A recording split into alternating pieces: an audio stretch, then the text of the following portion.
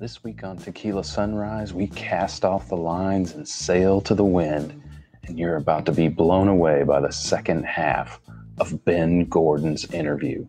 Learn how Ben Gordon brings value to the supply chain ecosystem, how he values companies, and how he values the contributions of their founders.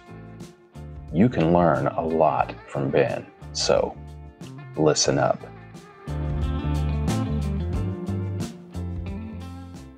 It's time to wake up to Tequila Sunrise, where unfortunately, without the aid of tequila, we open your eyes to how venture investing ticks focused on supply chain tech every single week at this unholy hour of the day. If you want a taste of how tech startup growth and investment is done, join me every week for another blinding Tequila Sunrise.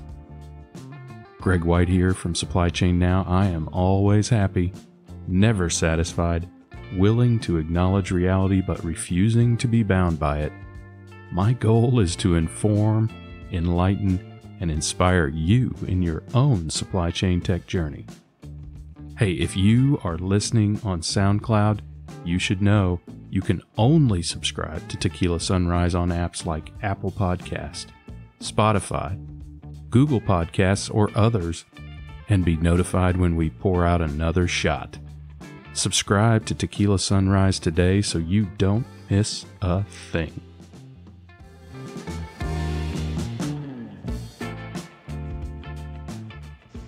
Here we go into the second half with Ben Gordon. Listen up. Look, it's good to be smart. It's better to be lucky, and we were lucky. Because, well, in 2010, a guy that a lot of people had never heard of in logistics showed up, and his name was Brad Jacobs. And he said, hey, you probably don't know me, but I've done 4 roll-ups in other industries, and I've decided my next industry is going to be in logistics. And I hear you guys know a lot about logistics. Maybe you can help me. We ended up working together, helped him think through some of the opportunities from a strategy, acquisition standpoint, and then ultimately put some money in with Brad in the formation of what would become XPO. And of course, Brad took a small platform called Express One that was doing 10 million of EBITDA and grew it into what's now about a $16 billion value public company. And so, right. And that represented a lot of the things that we look for: a fantastic CEO, a high growth plan, a business that had a moat around. The moat really was, frankly, more about Brad and his strategy and the acquisitions, but also a very aggressive investment in technology. You know, he's spending $400 million a year now in technology, but right. He's got a $16 billion business. But what's less obvious is at the time when he bought Express One, he took it from 10 million of EBITDA down to cash flow negative because he put all this overhead in. A lot of people thought that was crazy.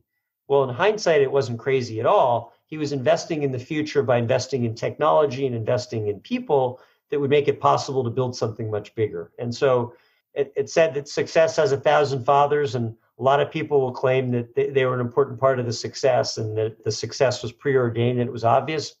It was not obvious at the time. Yeah. And I know that you humbly say that you only played a small part there, but I think it was a pretty critical part.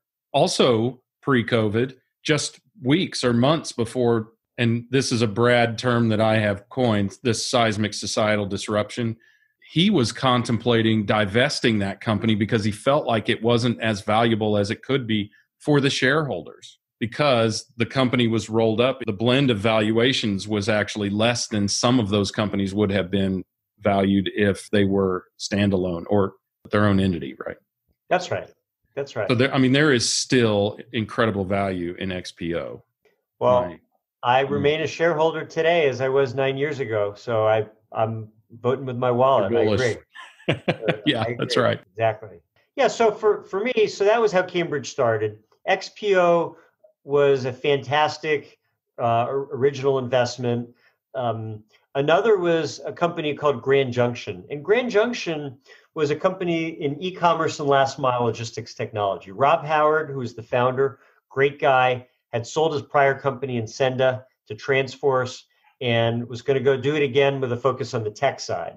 Came to me and said, and this is always a great pitch, I don't need money, but I'd love to have you involved and I'd love your help. And, the premise was that he was going to use technology to help solve the last mile problem, which would be very valuable for retailers competing against Amazon, Right. also very valuable for logistics companies. And Rob thought that maybe we could help with the strategy, with access to potential customers, and then thoughts on who the eventual buyers would be and how to get there. Rob was generous enough that he said, "Look, I'll let you earn some equity in addition to whatever you buy. Be my partner and help me do this." And look, Rob's the founder, Rob's the CEO, Rob deserves all the credit.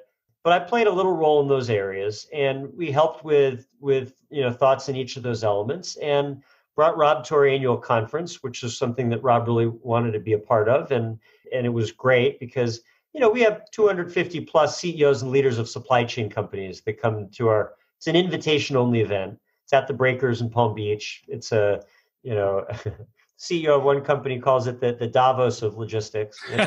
That's brilliant. Yeah. And so we brought Rob to the event. We introduced him to the CEOs and heads of logistics of a string of major companies, including XPO, Purelator, YRC, a variety of others. People loved what he was doing. Things took off. And guess what? 2 years later, Target came in and made an offer that we couldn't refuse and that Rob couldn't refuse. And we sold the business. And that was a 30X. It was fantastic. Yeah. But what's important to note about that was it didn't just happen. I mean, there was a tremendous amount of work and preparation. And again, Rob is the one who spearheads that, and Rob is the one who deserves the credit. And I will tell you that when Rob came to us and said, "Hey, what do you think we should do?" Target's made this offer. What I said to Rob was, "Look, you've built a great business. I think it'll continue to grow. You'll continue to succeed. And I believe the business will be worth more next year than it is right now.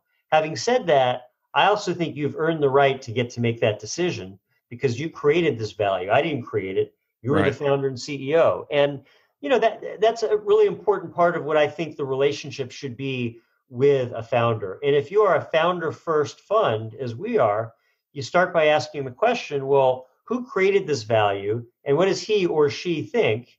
And I asked Rob, I said, "Look, Rob, there's a lot of money on the table. Do you want to take this offer?" And, Rob wanted to take it. And so we said, "Great, we support you. Let's go make it happen." And that's exactly what happened. That's an interesting story. Not a name like some of the other names you've mentioned that everybody knows, but I recall when that transaction happened because that was a game changer, an overused term, sort of like disrupted. But that was a game changer for Target and their ability to deliver e-com, and it has continued to bring value to that organization. I'm curious, when I think about specialists in industries, it's very rare. Are you the only growth equity, private equity firm that focuses solely on supply chain, or are there others? Or I know there are some who have supply chain in their thesis, but do you know of others? I think we're unique. I think there are other smart people that invest in logistics and supply chain. Most of them are generalists. They're big funds that have a group for industrials and a group for healthcare and a group for energy and then a group for transportation and logistics. Yeah. And guess what? As you alluded to earlier on, most people don't grow up dreaming of being in supply chain. And if you are at one of those large funds and you're a rising star at that fund, you're probably in healthcare or tech or some other area that's not logistics and supply. Right. That's right. That's a good point.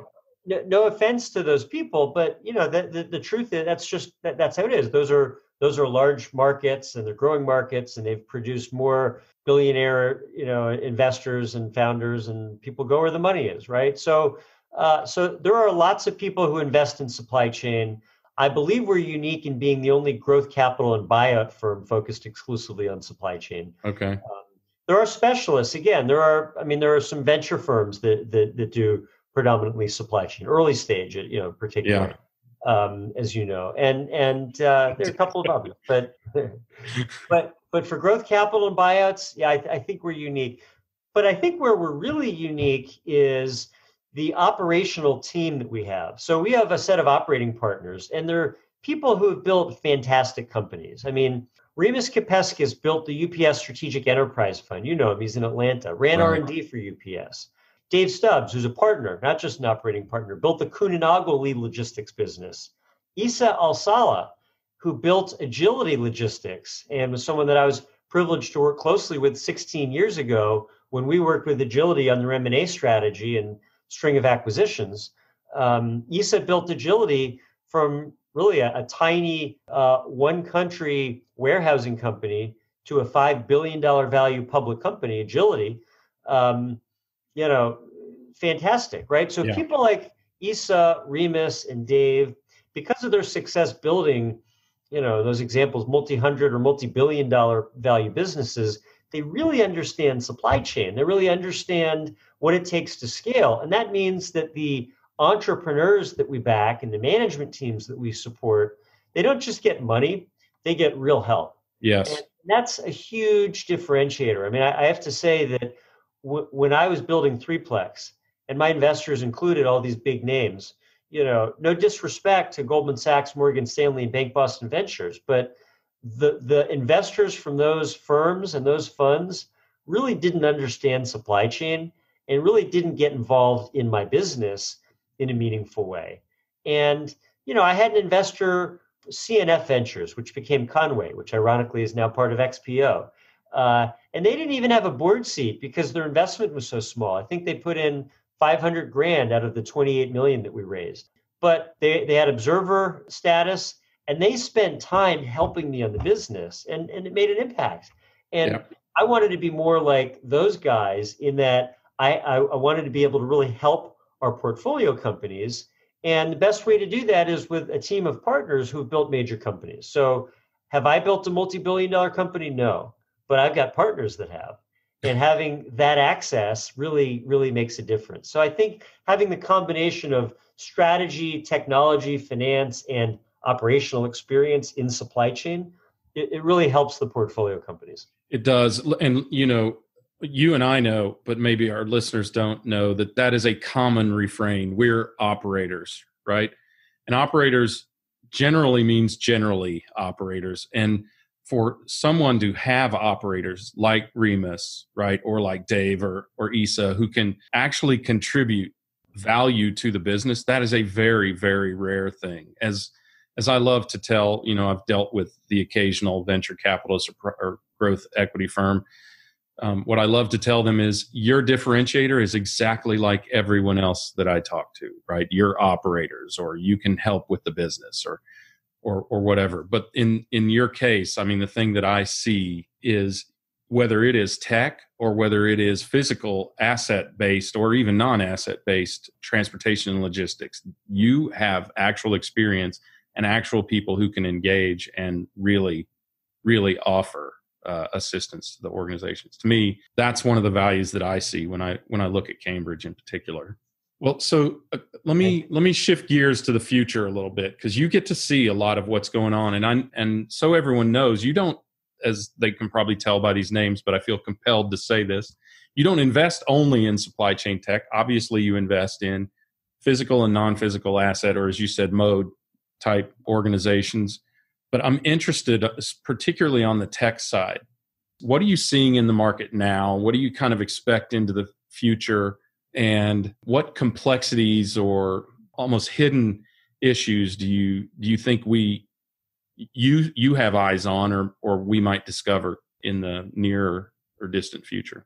Well, I think one huge theme is the growth of importance of last mile. As we've all entered into month 6 of work from home and this COVID landscape that's reshaped everything. The rise of e-commerce and the rise of logistics that supports e-commerce, of course, is a macro theme that is indisputable. It's worth noting that in the first month after COVID, the penetration rate of e-commerce was effectively equal to, I think, 2 years of increase in penetration prior to that. Almost exactly that. That's right. 36%, and it was growing at about 18% previously. That's right. Yeah. So it compressed a lot into a short period. And that has several ripple effects. Okay. So one is growth in last mile. The e-commerce growth requires somebody to actually deliver the goods. So that as I've heard that. Yeah, how about that? Right. They don't just show up magically. So Not yet. it's coming.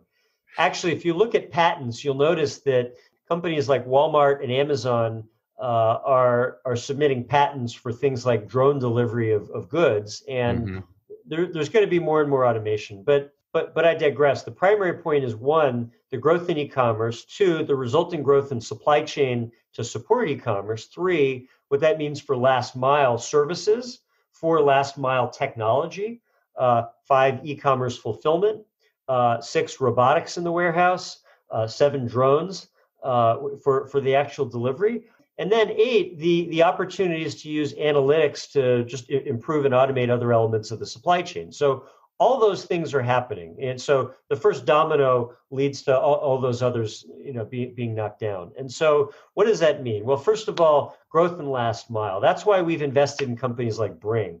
Bring has been a fantastic company. It's doubled or more than doubled every year since we first invested 4 years ago. We've continued to put in close to 20 million now. And Bring has done a fantastic job because they really understood that last mile was important. It was important for brands. It was important for companies that are worried about Amazon and worried about the growing market power and the fear that every brand has, which is that they are being reduced to a commodity that's on Amazon that can be replaced by somebody else that's favored by Amazon, or even an in-house private label of Amazon. So last mile logistics and technology, the way Bring sees it, is a way for those brands to fight back and protect themselves. And that's something that we saw with Grand Junction, and we know how valuable and powerful that is. And that's something that we're seeing drive success for Bring. Lyft, it's another example of that. It's a company that's using technology to help automate last mile, particularly in Latin America, which is where they're based, and in major markets like Colombia, Brazil, Mexico. They're really emerging as a powerhouse. Tremendous growth, over 4x growth last year, and continuing to do a great job this year. Fantastic entrepreneurial management team, customers that seem to really love them. Again, they're bringing automation to a market that's increasingly important because of the rise of e-commerce, and that fits that theme. Some of these other areas, e-commerce fulfillment, it's interesting. For me, Threeplex 21 years ago, we actually had an initiative that we called the Ship It button, which really was, okay, what happens after you click buy it, then what? And we had the right idea, but we were trying to do too much at once. And as most entrepreneurs learn the hard way, doing more than one thing well usually means that you won't do anything well. And so we did not succeed with the Ship It button then. But we see lots of companies today in e-commerce fulfillment that are succeeding, and lots that are that are interesting to us. And we haven't picked one yet, but we will. So I think that's an important area of opportunity. Robotics. Look, robotics in the warehouse is an exciting area. It's an area that has captured a fair amount of press. Just yesterday there's an announcement of a company that's launching exoskeletons for industrial warehouses. I saw that. Iron Man in the warehouse. I can't wait for that. Right. Exactly.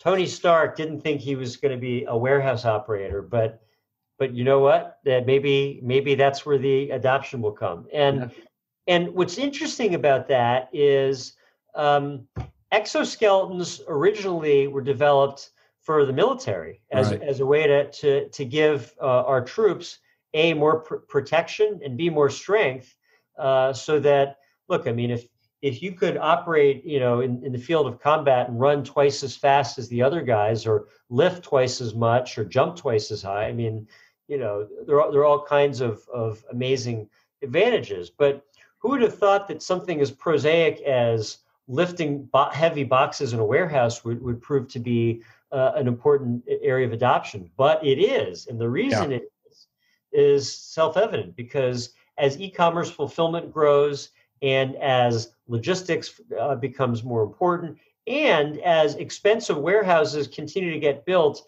in major cities, because if you want that toothpaste delivered on a same-day basis and you're living in Atlanta, guess what? It's got to come from a warehouse in Atlanta. You can't be fulfilling from somewhere 500 miles away and expect to be able to do same day. So that means that real estate's more expensive.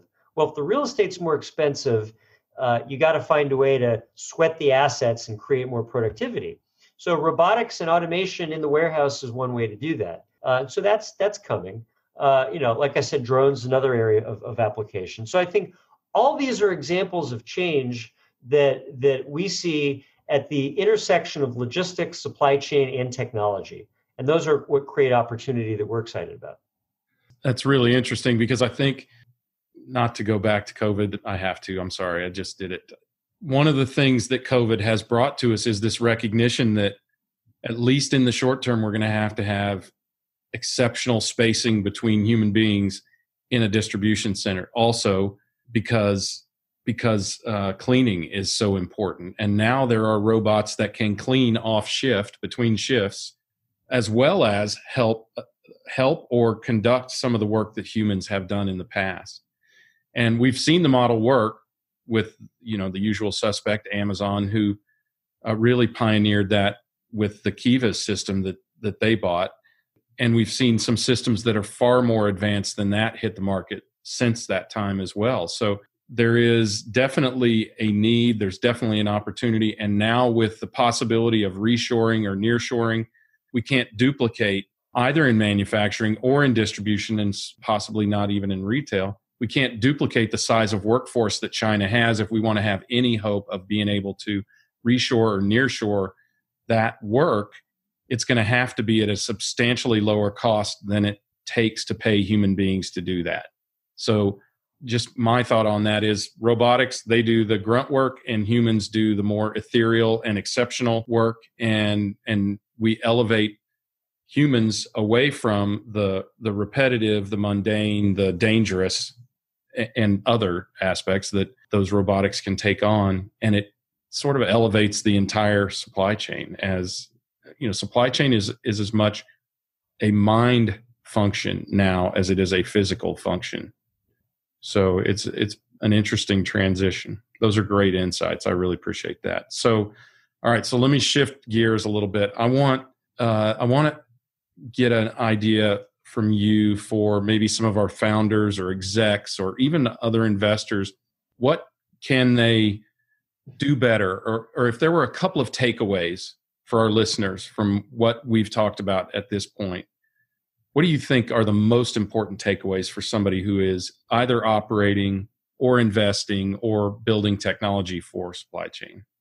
Well, I think the number one takeaway is make sure you're focusing on solving an important problem. I've looked at a lot of companies where they've got smart people and they're working really hard, but they're just not solving the most important problem. And you know what? You're going to do the work to figure something out. You might as well do it in an area where, if you're right, the upside is much bigger. So solve a big problem. Think about the big themes like the growth in e-commerce and the logistics that supports it, or the growing importance of cross-border, or the growing importance of consolidation or convergence of multiple services. Like, these are all big themes. And if you get the big themes right, and then make sure that you're solving a big problem or a big need that dovetails with that and supports that, great. I mean, so I think, to me, number one, solve a big problem. Yep. Number two is make sure everybody in your organization knows what's the metric that matters most. I've seen this a lot too. Look, if you're looking at a logistics company, and there are a lot of logistics companies today that are masquerading as tech companies, and they think, oh, well, I should be worth a revenue multiple because that's what these other tech companies are. If you're a logistics company, you're not going to be valued on a revenue multiple. You're going to be valued on EBITDA. So if that's what you are, own it, embrace it, focus on maximizing EBITDA. On the other hand, if you are a SaaS recurring revenue, software company, great. You're going to get measured as a multiple of your SaaS revenue, and the higher you could almost think of it as a scatter plot, where the x-axis is the SaaS revenue and the y-axis is the growth rate. And based on where you are in the scatter plot, it tells you where to be. So just know what's the metric that matters, and what you're focused on. And it's not just a numbers issue. It's also a strategy issue, right? But know what to focus on. Number three is don't be penny wise and pound foolish. You know, it was interesting. I've seen lots of companies where venture-backed is different, but if you're a founder-led company and you haven't brought in institutional money, maybe you've got options for your management team, maybe you don't. You can unlock tremendous value when you provide that additional equity upside for your team. By the way, an interesting deal that was in the news yesterday, the Nikola motor business, which just announced a partnership with and a $2 billion investment from GM. And they're public, and you know the stock is skyrocketing. And the founder, by the way, Trevor Milton, who was awarded 1 million shares as executive chairman, he just decided today to give all 1 million of those shares to his employee base of 350 employees. Okay. Now, your reaction to that, wow, exactly. Now, listen, Trevor Milton is going to make a lot of money. He's going to do fine. Right.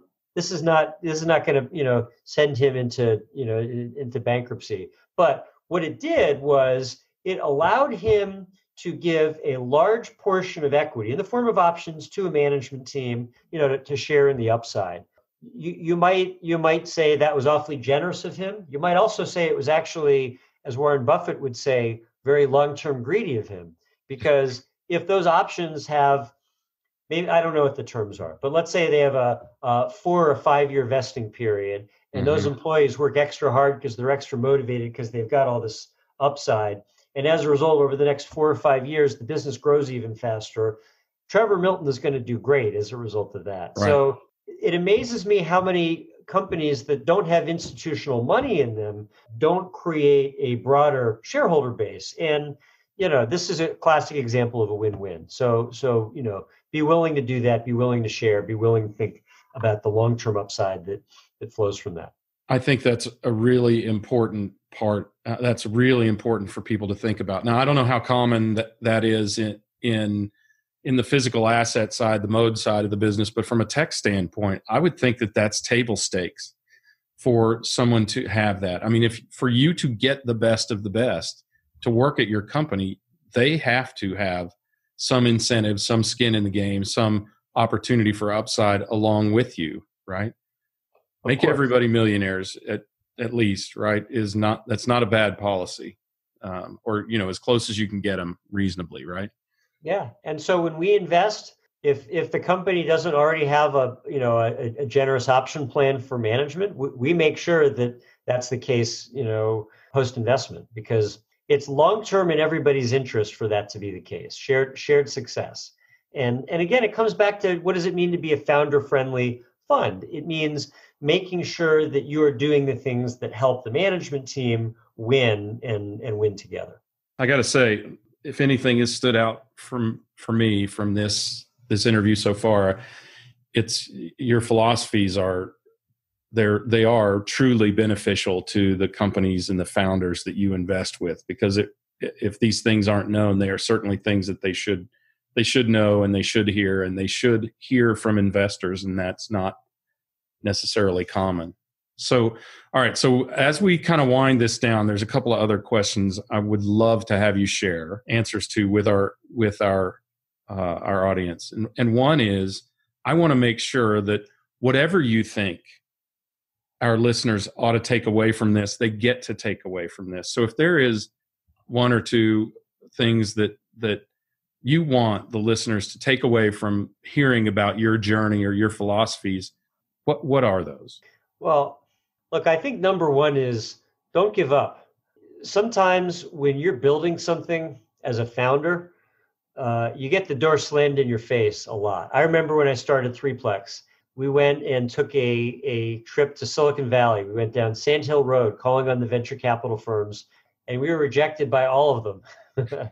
And we were not only rejected by those guys, but humiliated in one case in particular. I was pulling out of the parking lot of Sequoia, and I got sideswiped by a woman in a Mercedes station wagon. And I just remember thinking, I just couldn't process. I'm about to be late for my meeting with Kleiner Perkins because some woman sideswipes me, and we're exchanging insurance information. And it turns out that her last name is Byers. And I'm thinking, wait a second. I hope she doesn't hear this interview. I realized that I'm about to be late to go pitch Kleiner, Perkins, Caulfield, and Byers. Byers, yes. Right. So sure enough, the wife of the name partner, Brooke Byers, is the woman with whom I'm exchanging insurance information. And I'm just thinking, like, this is bad karma. Everything about this is bad. So I end up, and I'm, dressed up because it's this is 20 years ago, and you were still supposed to dress up for pitch meetings. Right. So I've got my suit jacket on, and I'm on the ground under the car, pulling the metal off the tire because otherwise the tire isn't going to spin. And I'm covered in grease. I'm disheveled. I'm agitated. I show up late for the pitch meeting. It went as about you would expect, which was terribly, right? So. So I had a lot of whiffs, okay? But finally, I found an investor that was excited, and then the next one. And it's funny how it is, when you're losing, everything goes badly, and then all of a sudden one win, and it's just here. It's the mindset that changes. And the next three all submitted term sheets. And, I don't think I was as dumb as I felt I was that week in Silicon Valley. And I don't think I was as smart as I felt that week when we got our first term sheet, and then everything else fell in rapid succession behind that. And so to me, takeaway number one is don't give up.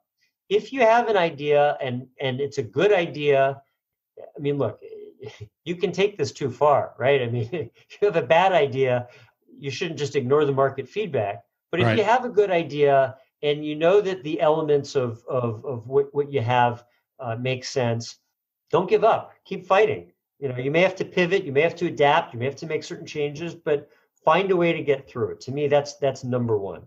Number two is don't be afraid to take feedback. Don't be afraid to listen and make significant changes. For us, look, Threeplex started out as an exchange for shippers. One of the many dumb things that I did that I was at least able to recognize was the original name for the company was going to be Shippers Exchange.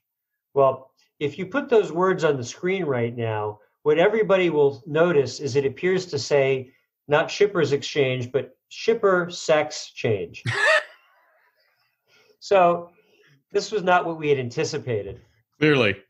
But you know what? You look at it, you go, gee, that was probably a stupid idea. Let's change the name. We want to be execution software for 3PLs. Let's call it Threeplex. And I'm not saying that was the world's greatest brand. Clearly it wasn't. But the point is, don't be afraid to make changes. Don't be afraid to adapt. Don't be afraid to recognize it's a sign of strength, not weakness, when you realize that your first idea wasn't as good as your second idea. And so, again, that could be taken too far. You shouldn't be creating whiplash for your team by making massive changes every day. But, don't be afraid to rethink your assumptions and change your mind when you find a good reason to do so. And the third thing is, I've seen this so many times where people argue about the wrong things and know what matters. I mean, you and I were talking about this earlier in the discussion where, sometimes a company thinks the right thing to do is sell and run an auction and that's it.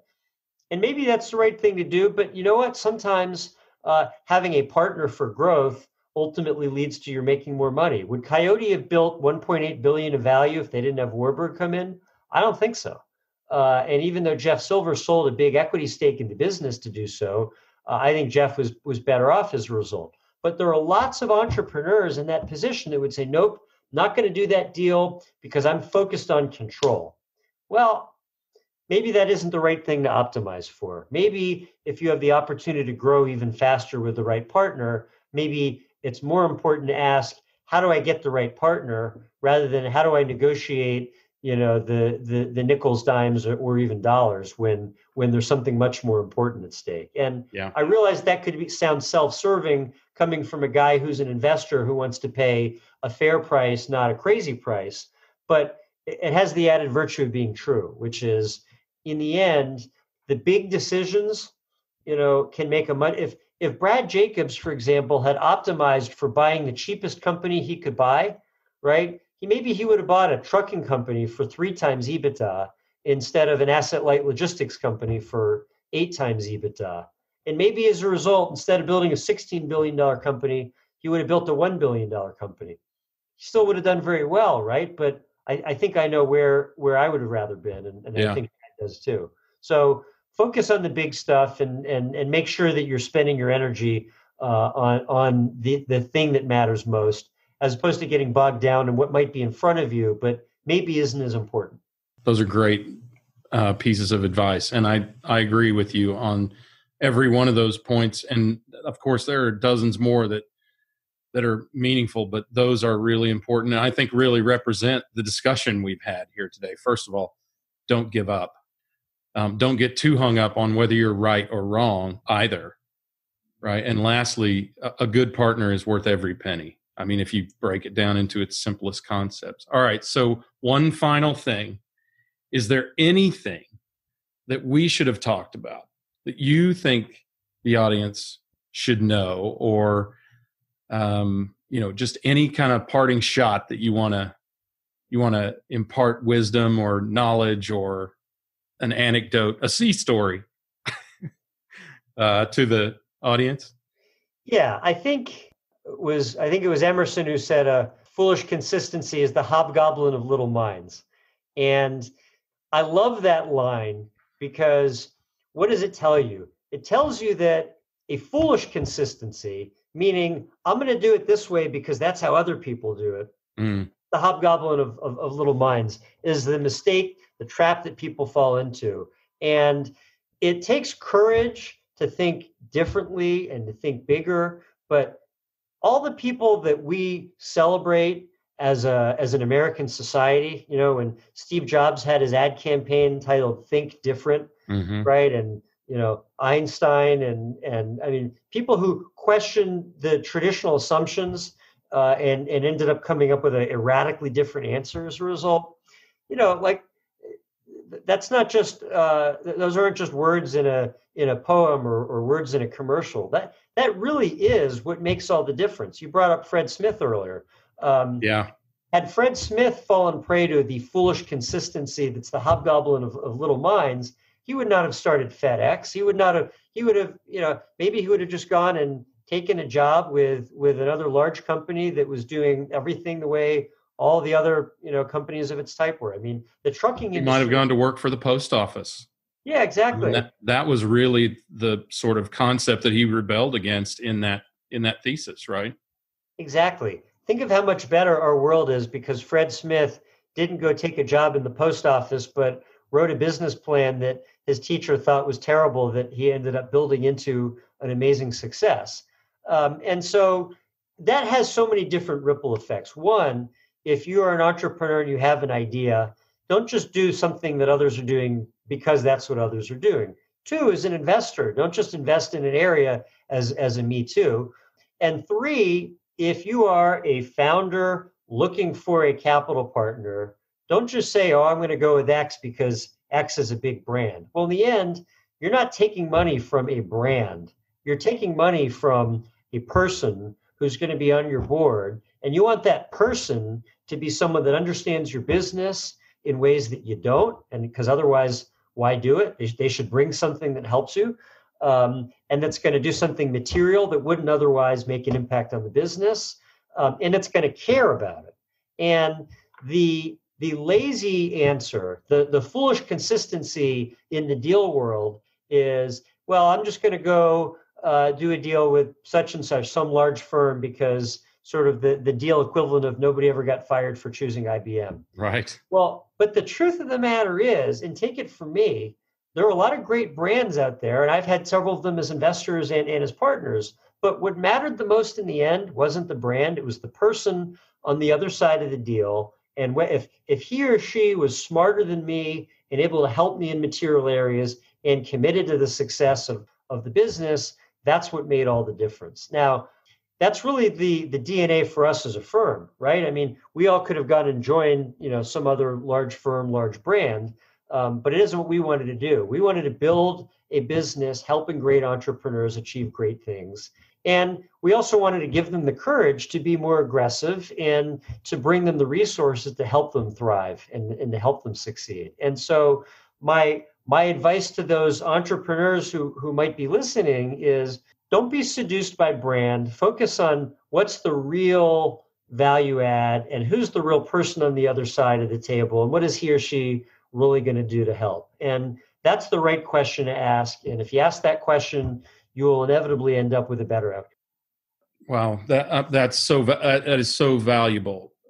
Trust your own judgment also on whether that person adds value. Of course, everyone is going to say that they can add value, but as a founder, as an executive, you know what you need, and you need to extract whether that value exists in that person, in that firm, representative of that firm for you, because what you mentioned earlier, the complementary gifts of that person who can shore you up on the finance side, if you're more of a salesperson or whatever that is, you need to recognize that first in yourself as an entrepreneur, and then you need to seek that out as counsel. One of the things that I think is critical for founders is mentorship and complementary gifts. Great wisdom, as usual. Usually I can really wrap these things up with a kind of a summary, but I feel like you've hit so much of it, Ben. I really appreciate it. So thank you for joining us. I know I'll see you elsewhere, but thank you for joining us on TECHquila Sunrise. I know the audience has gotten a lot out of this. I really think this exemplifies why we need specialists, particularly in banking and particularly in investing in supply chain. It is so different. And I'm glad that you're doing it. And I hope the best for you and your firm. And I know you've got more deals in your pocket that you can't tell us about. So keep us informed. Real quick, how can folks connect with you? So they can reach me at ben@cambridgecapital.com. And that's probably the easiest and most direct way. I'm on LinkedIn. The handle is BenGordon18. And I'm on Twitter. The handle is Benjamin H. Gordon. And I respond to most of my emails within 24 hours or less. So it's pretty impressive. Feel free to, figure it's Steve Jobs once said he noticed that when he reached out to CEOs, he got a response within 10 minutes, VPs within 2 hours, and associates within a day. And he asked the question, was it that they got to that position because they were responsive, or they had the luxury of being responsive because they were in that position? They got to that position, yeah. And I don't know which it is, but I think you can go crazy with that. I mean, there are days when you get 400 emails, but anyhow, I'm responsive on email, and feel free to reach out. Thank you again, Ben Gordon with Cambridge Capital and BGSA, Ben Gordon Strategic Advisors, founder and managing partner. And you've heard it here from the master. So I really appreciate the time. Thank you, Ben. And just be aware, Ben is a growth equity and private equity investor. So if you just started a company, feel free to reach out to me. I'll get you to the right people. All right. Thanks a ton, man. I appreciate it. Hey, my pleasure. Great being with you as always. Thanks for sharing your time with me and Ben. All right. That's all you need to know about supply chain tech for this week. Don't forget to get to supplychainnowradio.com for more Supply Chain Now series, interviews, and events. And now we have 2 live streams per week. The most popular live show in supply chain, Supply Chain Buzz, every Monday at noon Eastern Time with Scott Luton, the master, and me. Plus, our Thursday live stream, to be named later, where we bring you whatever the hell we want. Like a few weeks ago when we interviewed our producer Clay, the dog, Phillips. Thanks for spending your valuable time with me, and remember, acknowledge reality, but never be bound by it.